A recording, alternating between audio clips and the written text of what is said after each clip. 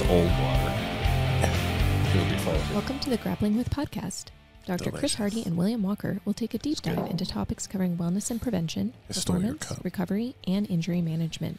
Our mission is to provide the latest science-based information to help you get the most out of your grappling journey, both on and off the mats, and help you overcome any challenges you may be grappling with. Dr. Hardy is a licensed physician and BJJ practitioner, but the contents of the podcast are meant for educational purposes only and should not be taken as medical advice. Please seek out personalized care from your own medical provider prior to implementing any medical treatment or intervention. Bill is a licensed buffoon. He says things that are a little squirrely. Do not hold these things against his gym mates, his family, Chris Hardy, Harry Hardy, or anybody at his gym. Thank you. Thank you, sir. Thank you, sir. We're back. Yes, yes. We got a lot on the table today. Yeah, it sounds like it. A lot of things that we're going to be chatting about. Awesome, man. What do you got on the docket first? So we had some questions, and I just wanted to touch on them real quick. Not a full episode on some of these things, but they are kind of more health, wellness related. Okay. But one of them, I think a lot of jiu-jitsu people will get some information out of because we deal with these issues a lot. And that's, you'll probably say it more technically, but our forearms, they will get massive amounts of soreness. You've showed me some pin and stretch kind of techniques to alleviate pain. Sometimes I'll get tingling in my fingers just from all of this in here. So, and we have some people at the gym that are dealing with this actually right now, whether it be a tennis elbow kind of deal, or what's the other? They call it golfer's elbow. They're terrible names. I'll go into it a little more. So I just want to touch briefly now. If you are interested and you do have some forearm tightness or pain in some of those areas, check out the video podcast because we'll show you a little bit of the pin and stretch kind of manipulation. Yeah, it's hard to describe over the audio, unfortunately. Yeah, so basically what's happening is people will have maybe some grip fatigue immediately, just as we're sitting here, maybe some tingling. And often, especially with grapplers and non-grapplers even, it'll be something in this forearm region here. Yeah, up by the elbow, a lot of people are talking about it. So, looking at the good way to start is kind of figuring out what's going on first. Yeah. If you look at the anatomy kind of the forearm around the elbow, and if right now Bill has his left arm flat with his palm up. So if you look at what we call the radial side, in other words, the thumb side of the forearm, if you trace that all the way up to the elbow, to the side of the elbow, there's something called the lateral epicondyle. It's this little bony prominence on the outside here. Okay, it's on the side, not the back where people think the actual bone where you strike people with. But to the lateral aspect of it is where all the muscles that make the wrist extend. And so if you can, in other words, if you make a fist and then you bring your wrist into what's called extension, in other words, your knuckles are coming up. Like a reverse throttling. Like you're throttling something. All the muscles that make the wrist do that connect to that one little point there on your elbow. You can feel it flexing there. Yeah, you can feel, if you put your fingers on that little prominence on the lateral elbow, on that epicondyle, you can feel it. And over time, it's also called tennis elbow. It's just repetitive gripping to that where you exceed the ability of those little tendons to keep up with the metabolic requirements of that. In other words, so you'll start to have inflammation as the nervous system will kind of contract the muscle to try to protect, and then you get decreased blood flow. And it gets this vicious cycle going, and it can be really nasty if you don't deal with it early. It can last for months. And I know a guy, actually a newly crowned professor, Professor Boots, as we call him. He actually has this issue quite a bit. He doesn't have it on the inside; he has it on this radial side. Yeah, and it's because it came from he runs a lot. Yep. He's actually probably listening to this while he's doing his morning run. And it's because when he runs, he has that motion with his wrist. So he runs like a weirdo?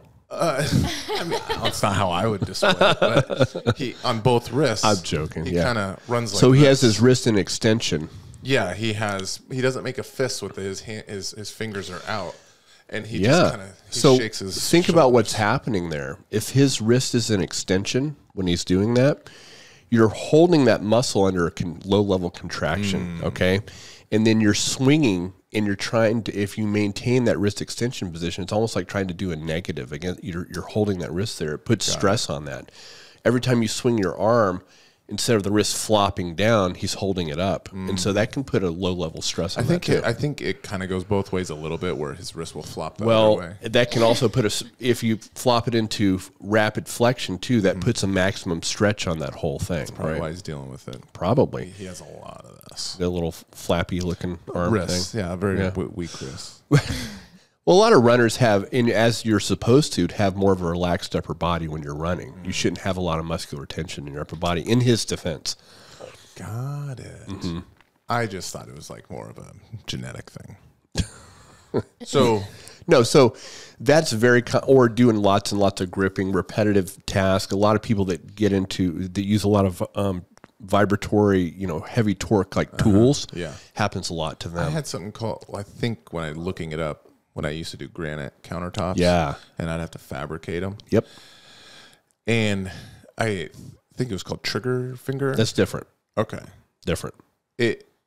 My hand was locked like this. That is wake up. So that's different. That is actually there's a whole pulley system involved with the fingers gripping the machine. Well, repetitive squeezing basically. That's a different pathology. Okay. This is completely different. That's involving where your finger kind of locks and you have to kind of physically unlock it. Yeah, it was brutal. That's because you have little pulleys, believe it or not, that are kind of tacked down to the part of your palm and the fingers themselves, because they keep the tendons close to the bone. Otherwise they would flay out. Yeah. And when you could get nodules in the tendons, and instead of sliding through the pulleys nicely, they get stuck. Oh, okay. Yeah. It's an inflammatory process. That's why it triggers. It would take like an hour for it to release. It's bad, man. Yeah. It can get bad. People sometimes need surgery for that. But yeah, that's a different thing. So back to what we call lateral epicondylitis. Yeah. So the biggest thing to do with that, self-treatment works great with that thing called pin and stretch, right? And what you end up doing, especially if you feel it getting sore, you don't want to just power through it. You want to give the signals to the nervous system to relax that muscle in the tendon so we can get more blood flow in there. If you guys remember back, we did an episode on mobility and we talked about muscle spindles. They're receptors through the muscle themselves, and something called Golgi tendon organs. They're basically things that are in parallel with the muscle and tendon that sense stretch of the tendon and give feedback to the spinal cord on what's going on there. When you start to overuse something, those things get super sensitive and get into a protective response, and they promote the sustained protective contraction via reflex. Okay. And you have to interrupt that reflex. And the way to do it is this pin and stretch technique, where what you'll end up doing, for instance, for lateral epicondylitis, what I have people do is put their elbow on like a desk or something. And we want to bring, so your elbow is on the desk, your hand is pointed to the ceiling. You let your hand fall into extension. In other words, like you're holding a tray, okay?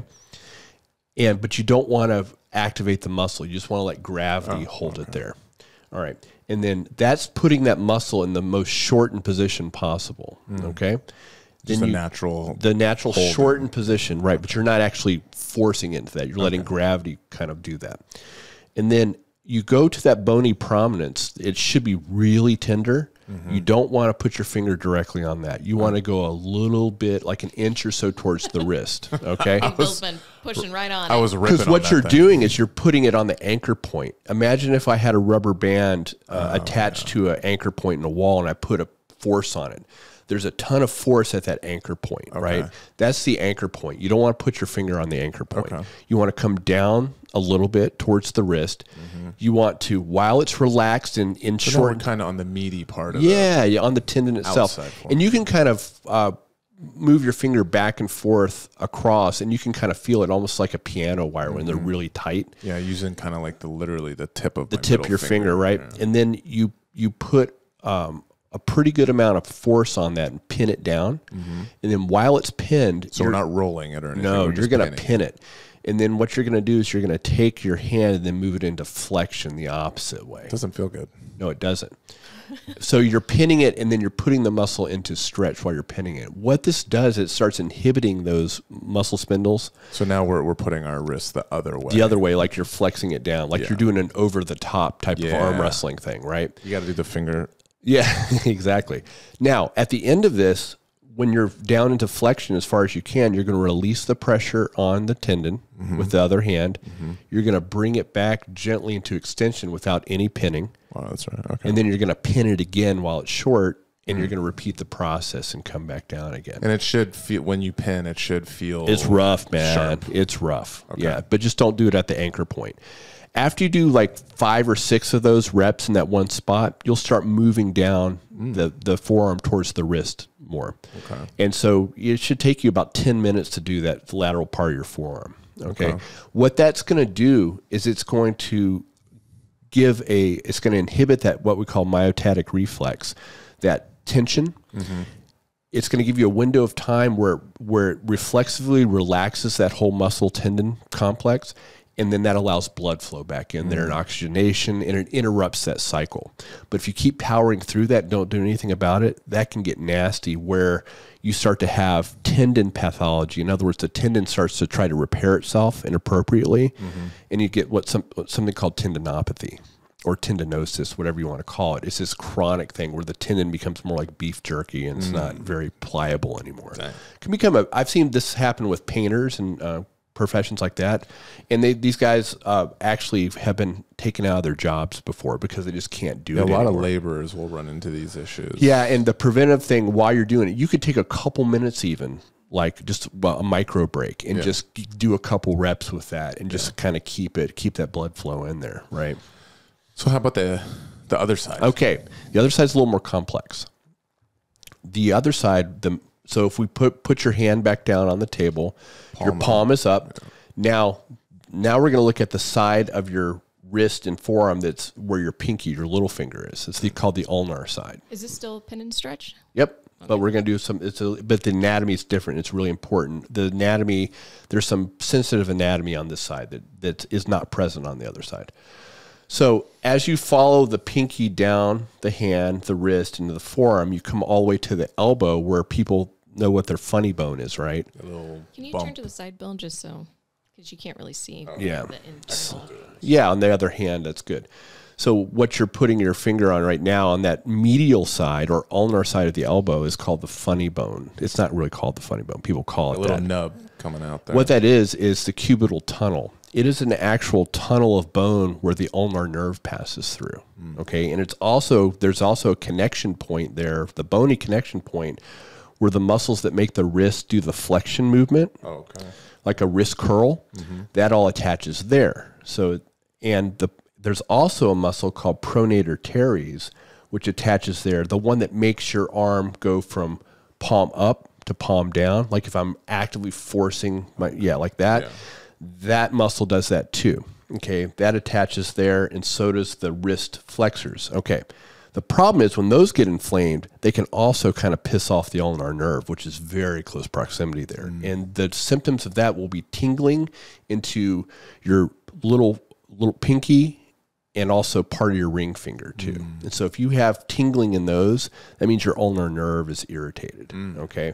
And then when you do the pin and stretch, you definitely don't want to get near the ulnar nerve on this. And it's like that's kind of very sharp electrical type, shocking type of thing, right? And when you find that, you'll feel it in that pinky and stuff. Yeah, you stay away from that little bony prominence. You want to, just like the other one, you don't want to go on the anchor point anyway, right? So we're going to come up towards the wrist about an inch, and you can usually use your thumb on this one and dig in. So it's going to be the opposite way for pin and stretch on this. So when I have my hand in flexion, in other words, like I'm doing a wrist curl, that is going to be my shortened position. Okay.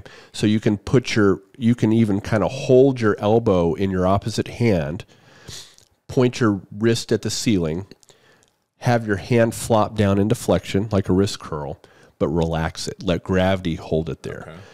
Then you're going to push on that tendon, not on the ulnar nerve, but above it. I think I got it. Yeah, and then you're going to open up your wrist. If I had the ulnar nerve, would I feel that tingling? Oh, dude, yeah. Okay. You're not gonna press on the ulnar nerve. Long. You'll know it's there. I just stay away from that part. You're gonna open up that wrist to like that waiter's carry position, right? Then you're gonna release the thumb. As far as my wrist goes. As far as your wrist goes, then you're gonna release the pressure on that thumb. Okay. You're gonna fold it back over, let it hang there in flexion. Then you're gonna pin it again. So it's gonna be the same thing. So it's the opposite of the other one because. Just because of the muscular action is opposite. So where the shortening is in wrist flexion on this one, that's lengthening on the other side. Oh, okay. Does that make sense? Yeah. So the same protocol. That helps a ton. Okay. Just got to be wary of that ulnar nerve. Now, if someone feels like they have an ulnar nerve issue, so this is where ulnar nerve's really important. So I'll feel it in that bicep. Well, you will, because the ulnar nerve doesn't stop at the elbow there, but that's just the most common point of irritation. All these nerves come all the way up to the neck, and they're part of what's called the brachial plexus, which is just basically a bundle. Think of like a wire bundle, right? It comes out of the neck between C5 level and T1, and it comes together and travels through these two neck muscles called the scalenes, under the collarbone, under the pectoralis minor, which is a deep pec muscle, into your armpit, and then through your arm. And it branches off into the individual nerves there. So you're feeling the ulnar nerve continuation up your arm is what you're feeling. And that can happen. It's called retrograde symptoms, where you're having, you see it in carpal tunnel all the time, where the problem's at the wrist, but they can start, when it gets bad, they can start have it travel up the forearm. Yeah. So here's the bottom line on that. Ulnar nerve's really important. You don't want to mess around with it. If you have months and months and it's not getting better, you have numb little finger and ring finger, you can start to lose. The ulnar nerve does a lot with the muscles in the hand too. And you can lose strength in the hand. You may start dropping things. You don't want to mess around with that. You want to go see usually a hand surgeon. They'll get a nerve conduction study to show where it's entrapped. Because it's also possible it can get entrapped at the wrist. There's something called Guyon's canal. It's a little canal at the wrist. It can get entrapped at the cubital tunnel too. In other words, you need to have a professional look at that, because you don't want to let that go. Just like carpal tunnel, you don't want to let that go for years, because then even if you get it kind of released, it may not come back. Okay, so that's an important point on all this stuff. Okay. So it's a very common, it's really important for our sport too, to kind of know that. But we see a lot of laborers that do jiu-jitsu. Absolutely. Like it's compounding. They're swinging a hammer or whatever it is, dude, painting. And when I was a diver, did underwater construction before I was back in medicine, heavy, jackhammers and all kinds of just heavy tool use. And man, even when I was in my 20s, man, I was already starting to get beat up by that. Man, it's no joke. Yep.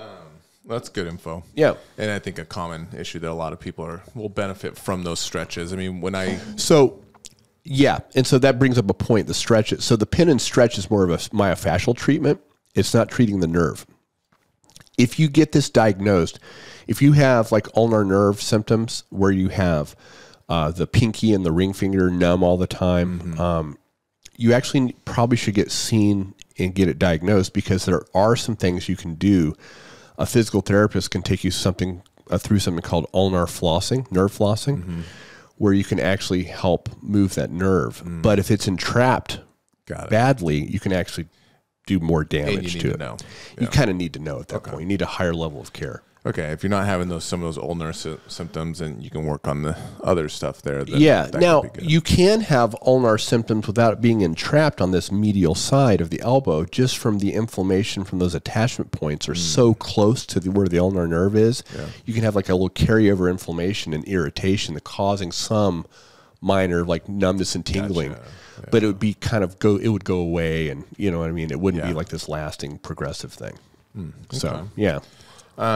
Had another separate question, separate person. They just started listening not long ago. Oh, cool. Welcome. Out of the Eastern Washington. Oh, right. Like what, Spokane? Yeah, right around there. Oh, cool. And they had a question for their wife, actually. Okay. And I'm just going to kind of read it, and I'll probably say something weird, but it's okay. It says, my wife is in her early 40s and thinking about starting to explore HRT, hormone replacement therapy. However, she has factor V-Leiden. Factor 5 Leiden. Leiden, okay. The V is the Roman numeral. Got it. For 5.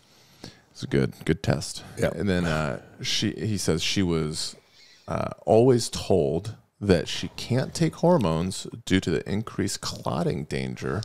He wonders, is this still true? And could you cover it at some point? So I'm going to defer this one to someone who's actually a hormone expert in women's health. This is my wife. I'll ask her, but I'll tell you what I will say about this.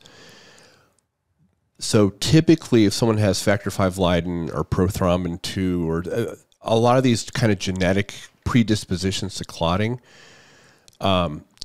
classically you're told these women are not supposed to take birth control pills, and especially smoke at the same time too. It just increases their risk of blood clot formation. I think this is a little bit of an overreach and just an overgeneralization, say they can't be on hormone therapy. I don't know if that is true or not.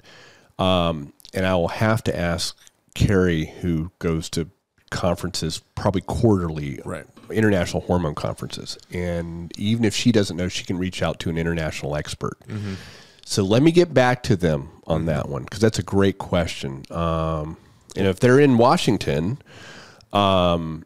they can certainly do a telemedicine kind of an appointment with Carrie, which I'm sure she'd be happy to. Yeah, we have referenced before on episodes that Carrie's been on.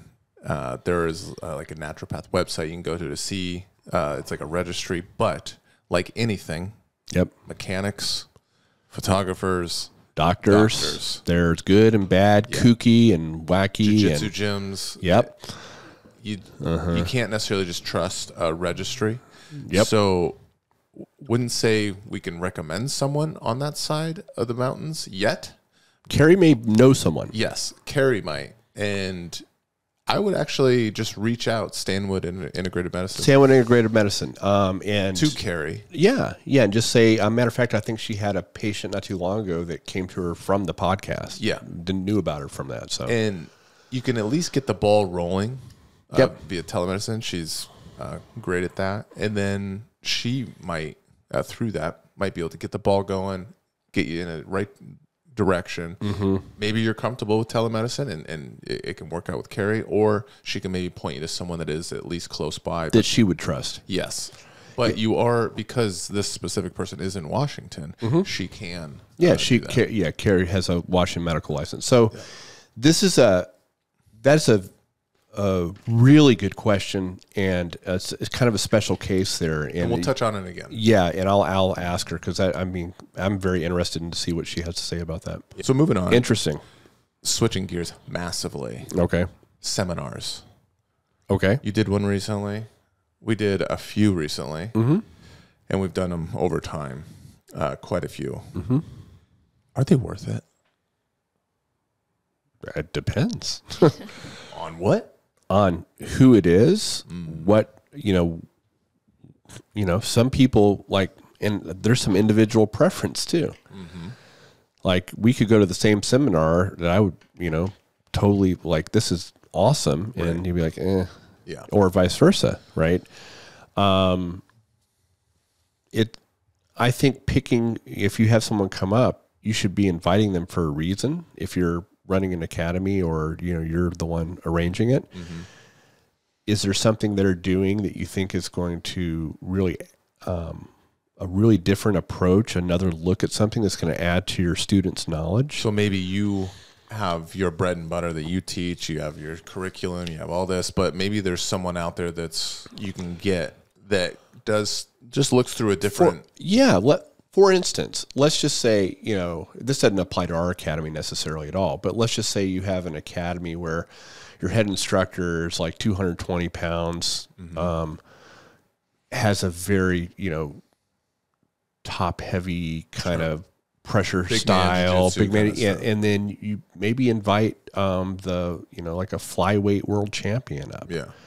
this should like highly technical, plays a completely different game that some people in your academy really might like. I don't know. You know what I mean? Something that can add to knowledge in a meaningful way. And it's just like anything else. It's like, well, what movie am I going to watch? Well, I don't know. What do we all like? Do we like sci-fi? Sure.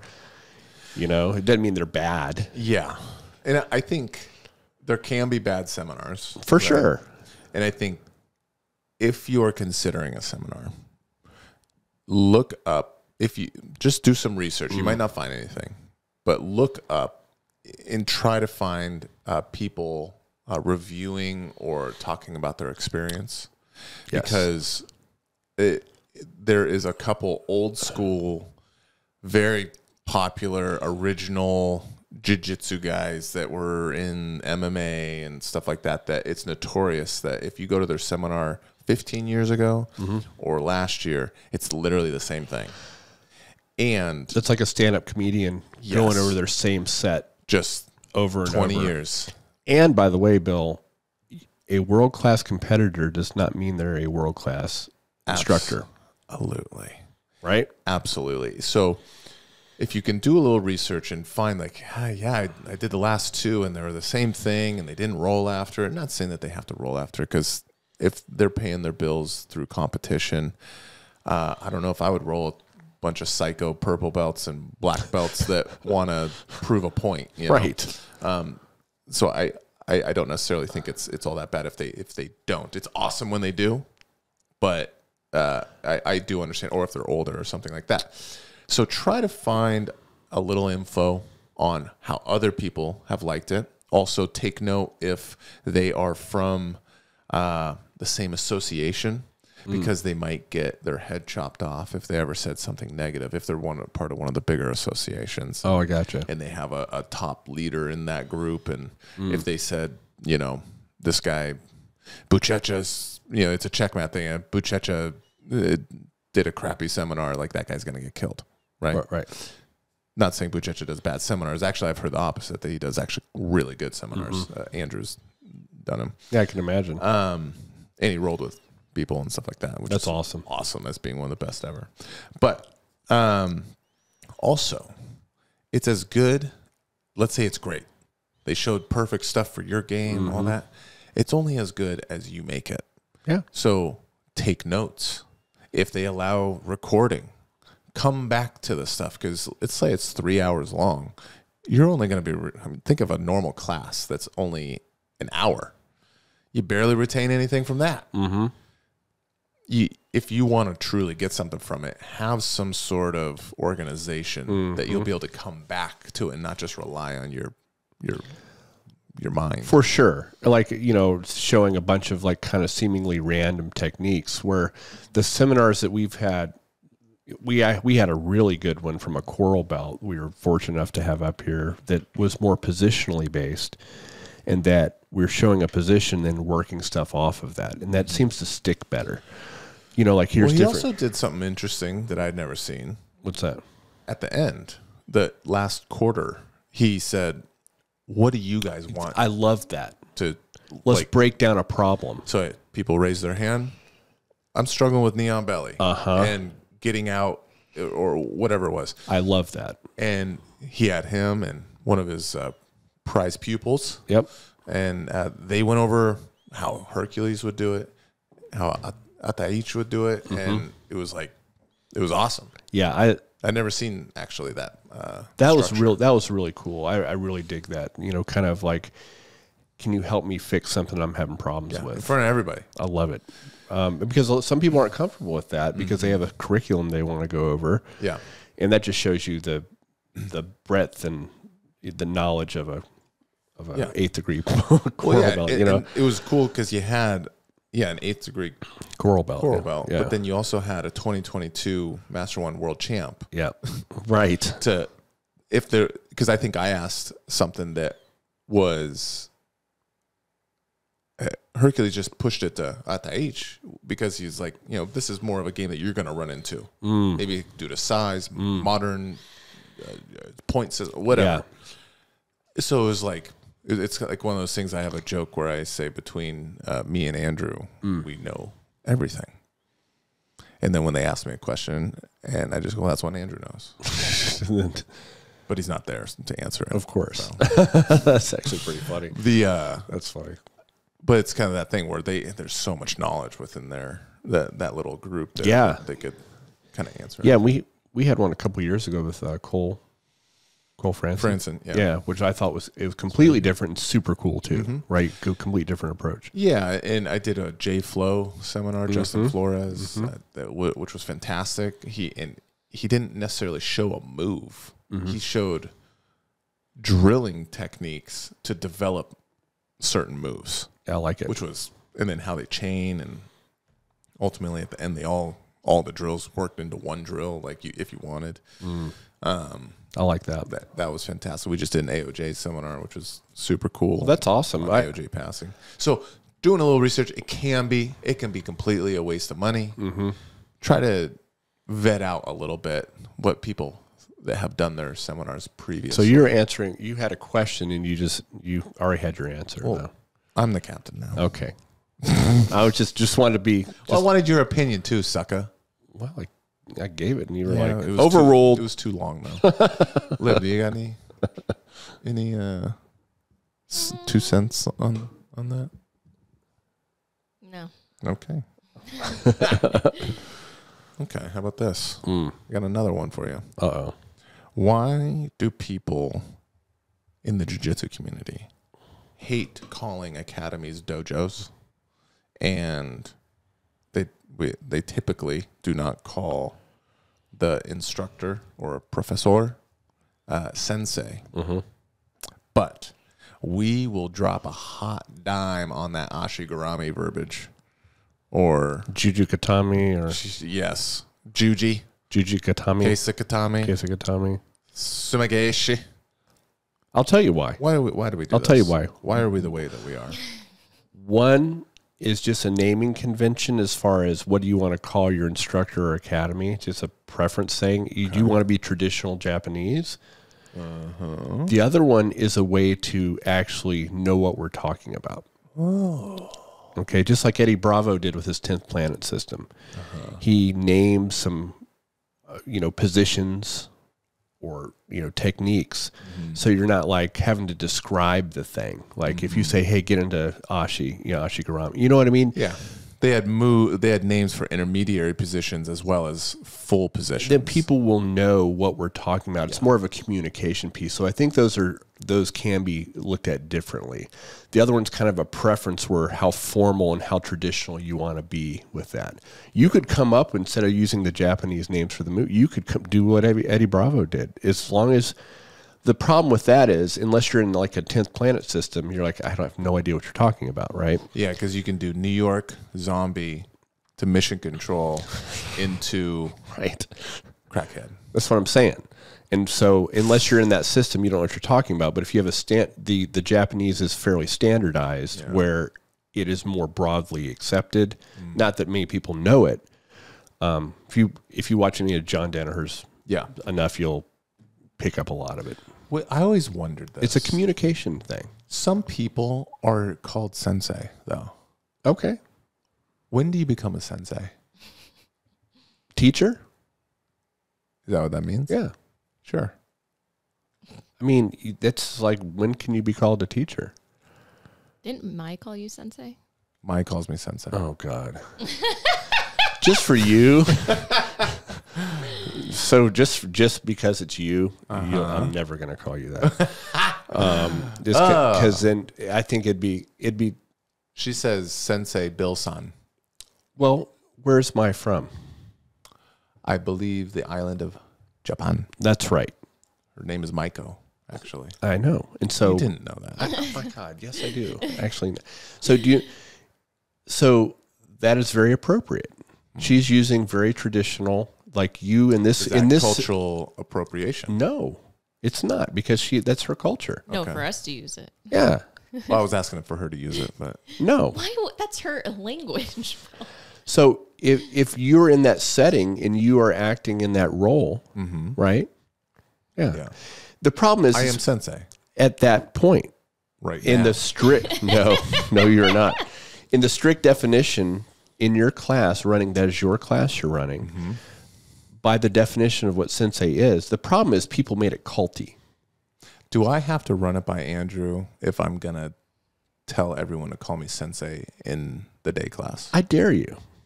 Because that's just going to give us so much material to make fun of you. Please do. See, I thought people didn't like the term dojo or sensei because of Karate Kid.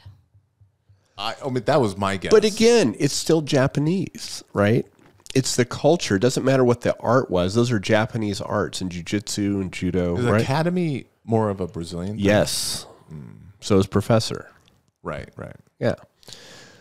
Because they go together, right? It's still, what is a professor? It's a teacher, And right? in An America, academy we is a call place it where you a go. gym.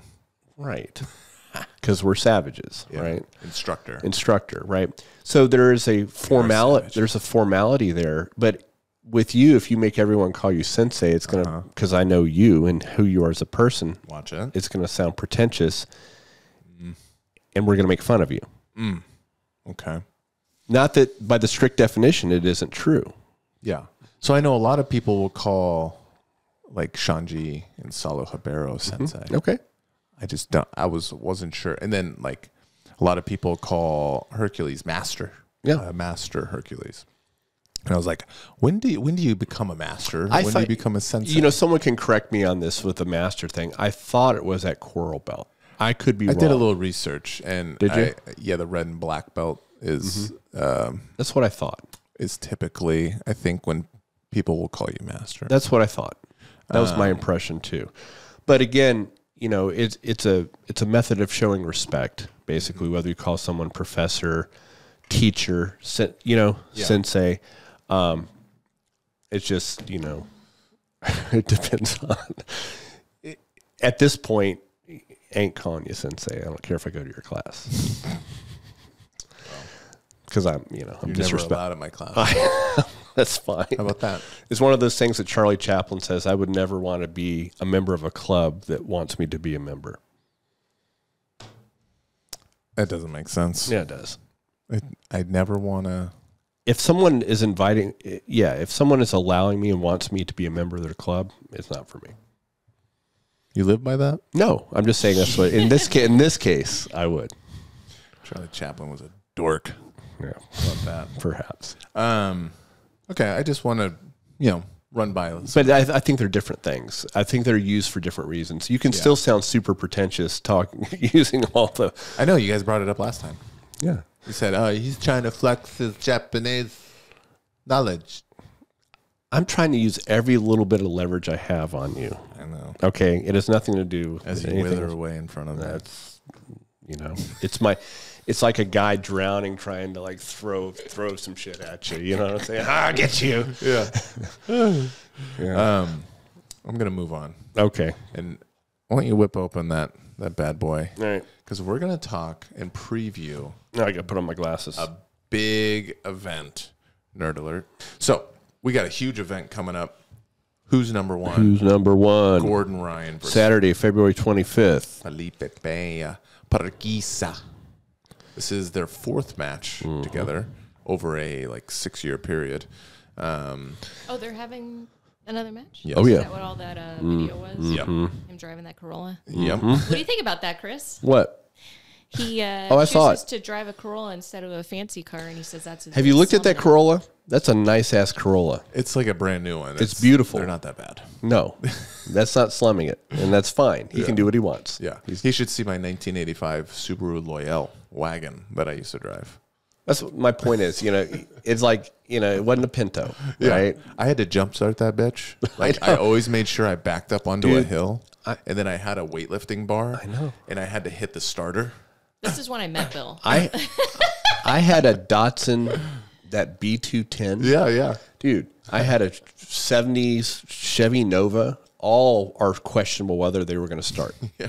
Okay. So that's why I thought it was kind of funny. Yeah. It's tongue in cheek, man. Yeah. It's like, I think he's genuinely feeling like he is making life quote unquote harder for the training. Like he genuinely thinks he is, But it's all relative. Yeah, exactly. I mean, it depends on what your other cars are, doesn't it? Yeah, and he's got some nice cars. So. He does. Yeah, I thought it was pretty funny. But then also, I think Felipe is kind of doing the same thing. He said, like, he's living in a little apartment and all that. So I like it. They're both just torturing themselves. I like it with Corollas. With Corollas. But yeah, this is coming this weekend. Yeah, going to be a big one. Not just that main event, which I'm interested in, but I don't have as much interest as I kind of wish I did. But there's some other matches that are really good. By the way, someone that's on the card, Giancarlo, there's that cool documentary on Flow. Did you guys watch it? I have not yet. Becoming Dangerous. Yeah, it's like an hour long. It's very well done. There's actually a cameo of a couple of people in there. Yeah, I know. There's old Nikita, the Russian bot. I was looking on the ADCC footage. I was actually looking. Yeah. So, yep. Josh, Andrew, Glenn. Yeah. But so let's start from the bottom. We're going to do just the main card. Okay. I don't really know too much about the Is the Gordon Ryan one, is that going to be unlimited or yeah, no time limit. Again? Yep, no time limit. Fun. So it's at least 45 minutes. Oh dear. Just for that match alone. We'll see. Hopefully it doesn't go till 1 a.m. Well, for the East Coast, it definitely will. Yeah. Unfortunately. Yeah, because it's starting 10 p.m. The main card starts at 10 p.m. Eastern time. Yes. So that's 7 for us here on the West Coast. Thank goodness. And actually, let's just all have a moment of silence and prayer for Flow Grappling. Keep the card rolling. Match ends. Throw your little B-roll highlight of the next competitor, the second competitor, and then get the match going. Don't put up that little F with the music and let us wait 15 minutes because the first match was fast and now you got to fill time. And then we got 15 minutes, 20 minutes in between each freaking We've talked about match. This. Get that bitch rolling because that might be a 3-hour match. Yep. The final one. Mm-hmm. Like, stop it. Just go. Like Spider Invitational was fantastic a week ago. Mm-hmm. It's rolling. Let's start with the first match on the main Renee card. Souza and Kieran Kichuk. Yes. Renee Souza, Kieran Kichuk. Dude, what do you know about these guys? I don't know a lot about Kieran. You know about Renee? Yeah. What do you know about him? Well, I've seen him compete. Yeah. So he is a tricky fella, brown belt, which in Nogi is like, doesn't even mean much, out of 10th Planet, a buggy choke aficionado. Right. Famous for buggy choking Jay Rodriguez to get on the Who's Next TV show. I think this is a very tall order. Kieran Kichuk is an absolute murderer. False reap, probably the best false reap practitioner. Nice. In jiu-jitsu. That's why I rely on you for this, because you're like our resident nerd here. So, lethal leg locks. I mean, tenacious. When he's going after him, he's going after him. That's going to be a problem then. Big time. Now, curveball. He's about 155-ish pounds. Yeah. Renee is about 185. Okay. So he's going to have a pretty sizable size advantage, Renee Souza, over Kieran. But yeah, you remember though back in previous ADCC where we had the holy cow, why am I blanking on his name? Absolutes, Lachlan Giles. Yes. Yeah. So you know what can happen there. Yeah. Now Renee's more of a leg lock. He's more proficient in leg locks than I think all of those giants that Lachlan slayed. Sure. But it's something to mention for sure. Yeah. I think Renee's a little out of his league on this one. Okay. Not to be shitty, but I think Kieran takes this in regulation with some sort of inside heel hook. That would be my prediction. I think they put it as the first match because it's going to be good. Okay. They both Renee has a lot of little tricky stuff besides the buggy choke. Yeah, he's just very crafty, and then Kieran is just tenacious on the attacks. Well, I will then feed you these, and I'm gonna let you go. Okay, just like you do with my. Well, of course. If I have something I want to add, I will. But so Jasmine Rocha, and Amanda Bruce. So here we have Wagner Hoka's daughter.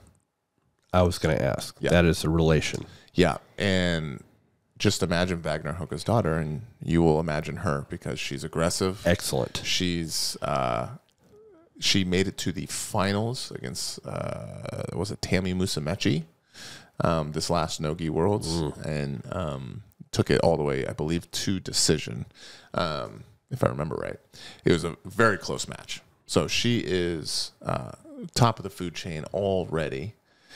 Amanda Bruce, don't know a ton about her. I know she had a couple notable wins recently, but I also know she has a kind of a firecracker style.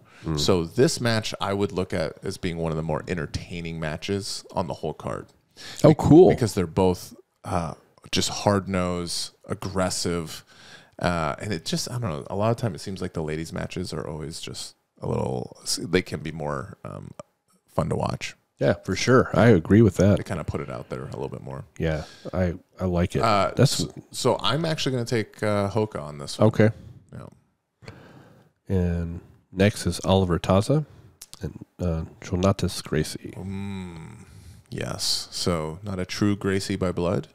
Jonatas Gracie. Jonatas is. But I don't remember how I know he's not a true blooded Gracie, but I think he like married in, or not, he didn't marry in, but like a family member did or something. But anyways, known as having some of the like best grips, one of the strongest people in his division, incredible base, just won Nogi Worlds. He did have a hurt knee by the end of the match, so that'll be interesting to see. He's done well against Taza in the past in IBJJF. This is not IBJJF. No, it's not.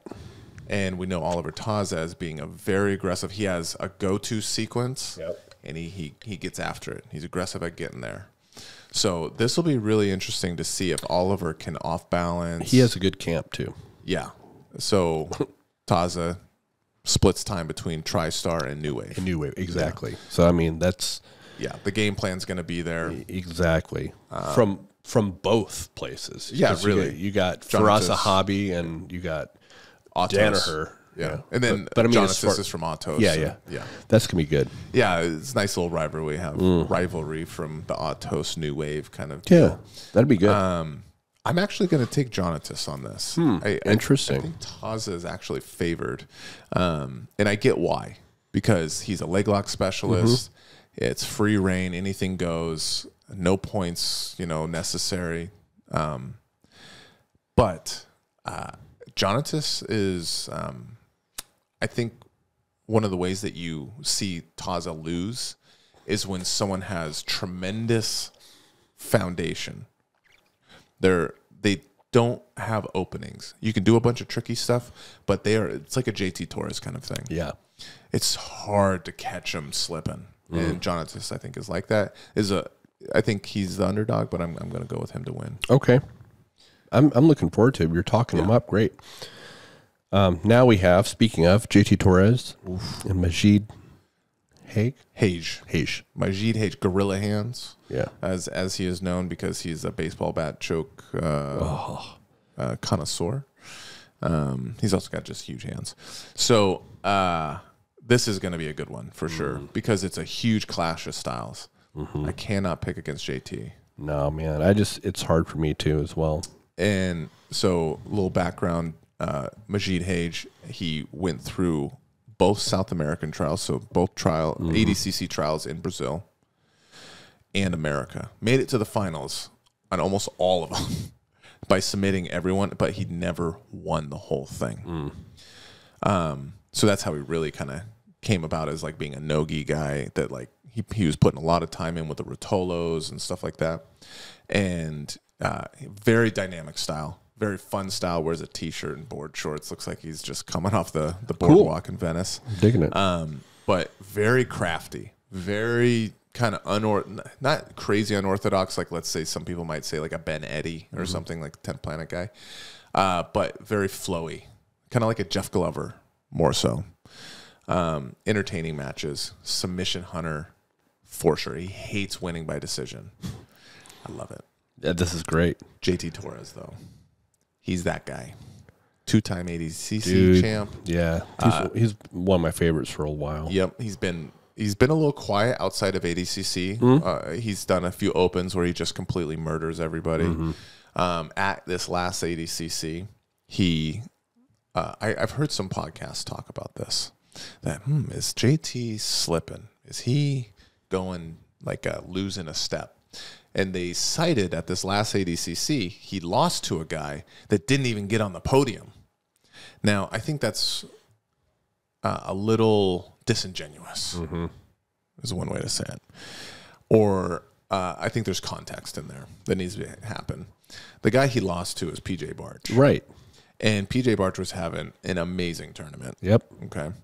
And PJ Barch lost to Cade Rotolo in a back and forth match that if he didn't get submitted towards the end of the match, PJ might have won. Right. So it wasn't like, oh, he lost to a guy that didn't even make it on the podium. Exactly. Like PJ was putting it on every single person he went against. Yeah, that's nonsense. Yeah. So I don't, excuse me, I don't think, and he had a tough first round, JT did, against the B team Japanese guy, Katan. Oh, yeah. Yeah. Forgot his name. I'm sorry. Ken Wanda, maybe. But I don't think that's a sign that JT Torres is losing a step. I think he's gonna come out here and be classic JT, and it's gonna be like a slow murder. But Majid's gonna make it entertaining. I think the card that they built here has a lot of entertainment value to it. Even though some guys like JT isn't the most entertaining from a flying around Hanato Kanuto Gary Tonin perspective, but it's like watching Marcelo Garcia. You're seeing a tactician or absolutely. a Roger Gracie. Yep. Or Lucas Lepre.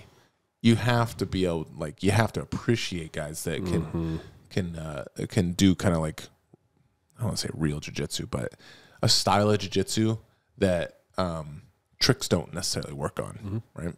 It's like, I'm going to do something to you, and you're not going to be able to stop it. Yeah, it's going to be very, like, these little crafty things on Instagram are not going to stop it. Right. So I think that's going to be an awesome one. I'm going with JT Torres. Yeah, me too. Co-main, light heavyweight title bout. Pedro Marinho and Giancarlo Badoni. I mean, holy smokes. It's awesome. Yeah. Right. But yeah, give me your 2 cents. I know you know these guys. Yeah, I do. Giancarlo's on a tear. Yeah. And his momentum, I just think his confidence is way up. He's looking triple C thick, too. Dude, he is, and he's been given Gordon saying that he's given him hell in the gym. So I'm, and I not to throw shade on Pedro. Right. I mean, the guy's phenomenal. He's an MFer, that's for sure. Yeah. But I'm going for Giancarlo on this one. Okay. So Pedro Marinho, he's the current, I believe, 205 champ. The light heavyweight, yep. And has the title for who's number one. He is no-gi world champion, absolute and division. He beat Cyborg recently to get that absolute title. He is a guillotine specialist. He's one of the most aggressive stand-up jiu-jitsu guys there are. Yep. He's not afraid to push the pace, gas out, or anything. The man will just go. I love it, right? He'll be chippy. You'll love to hate him because he'll do a bunch of kind of cheeky stuff or cagey stuff. Sure, but you'll love it, but then you hate it. If you shoot on him, he's gonna grab your neck and he's gonna try to take it home. Super fun to watch, especially if the person he's going against has any sort of energy like that. A.K.A. Rotolo's. That was one of the best matches. I was just about to say that was fantastic. And Bodoni's going to bring out a tactful style that obviously he's got game plan with Danaher being in his corner. I mean, do you remember the foot sweep he hit? Yeah. I mean, just like that kind of body lock kind of. Yes, but it'll be very interesting to see. I mean, if Bodoni can get Marinho down and hold him there, That's going to be a challenge because Mourinho is like an alligator. The guy will just scramble like crazy. I think the hand fighting will start slow from the stand-up position, but it's going to get more cagey. And then once they get to the ground, it'll be very interesting to see. But I think Bodoni takes his back and chokes him. That's your call. Final answer. I can't argue with that. Yeah, but it's not going to be without any fanfare. I think there's going to be some. I think Mourinho probably maybe gets in the standing position, gets like rides his hips, and like Matt returns him, or something dynamic will happen. It'll be a really good one to watch. Now, main event. So we all know who it is. No time limit. Heavyweight title bout. Gordon and Felipe are, doing this one again. Yeah, Gordinho. Yes. I love Felipe Pena's game.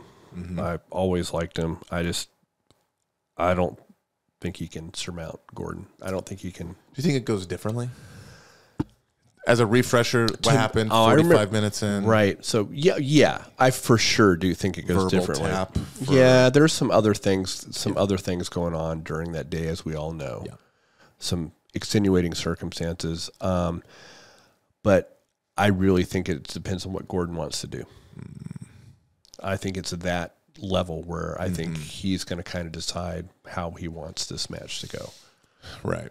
So the stuff you're talking about that happened last time, the morning of the match, one of Felipe's very good friends, Leandro Lowe, very popular jiu-jitsu player, was murdered in a crazy way.